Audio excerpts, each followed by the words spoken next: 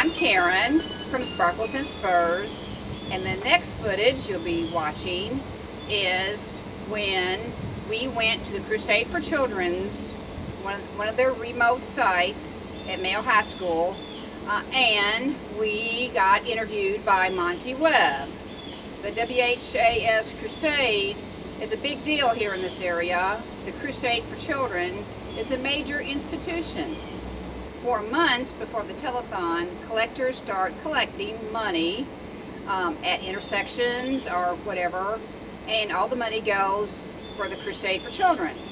Crusade weekend has gotten so large that there's several remote sites, and we get asked every year to come and talk to Monty, and Rachel Platt was there too this year at the Mayo High School. So we had a special way of presenting our money, and I think you'd get a kick out of it because Monty did. Sparkles and Spurs hosts a dance twice a month at the VFW post 1693, which is the Hobart's Beach post on Grant Line Road, and we sure are thankful to them for letting us come every Monday and practice.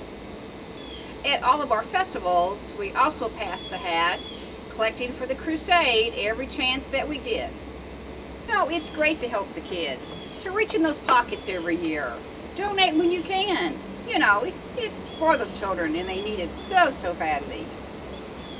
So here's the footage of us at Mayo High School, and we were clowning around with Monty.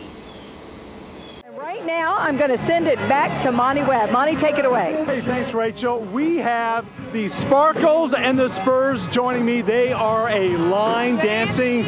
They're a line dancing phenomenal group, right? Yeah. All right, real quick, let's introduce everyone. You are Karen, Sharon, Amanda, Cindy, Tina, Jeremy. Kind of like a roll call, wasn't it? All right, real quick here.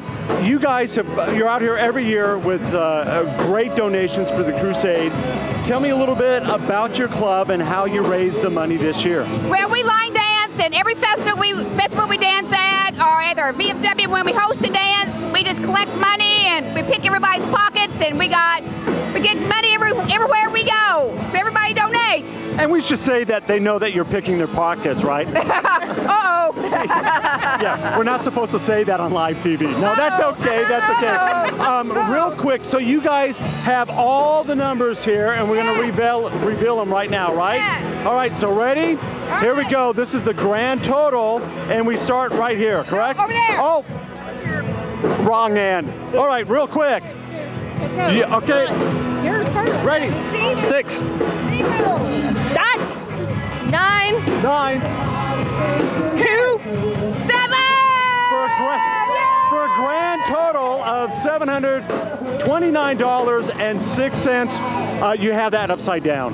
No, just kidding. I've been teasing. 3? Last year. Yes, 3 times more than last year. Excellent job. And you guys are already raising money for this year. Yes. We already have $160 for next year. Yes. Wow, very good job. For $1,500. Excellent goal, $1,500. I think you guys can do it. Yeah. All right, thank you so much for joining us. And Rachel, we're going to toss it back over to you.